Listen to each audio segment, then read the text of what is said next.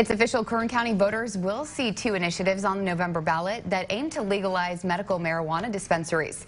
Before the vote, community members pressed for the decision to be given to voters on whether or not medical marijuana dispensaries can set up within the county. The motion was approved unanimously, with Supervisor Perez abstaining as she faces those two misdemeanor counts related to a possible conflict of interest on that issue. The board also said a report should be made detailing the differences of the initiatives for voters.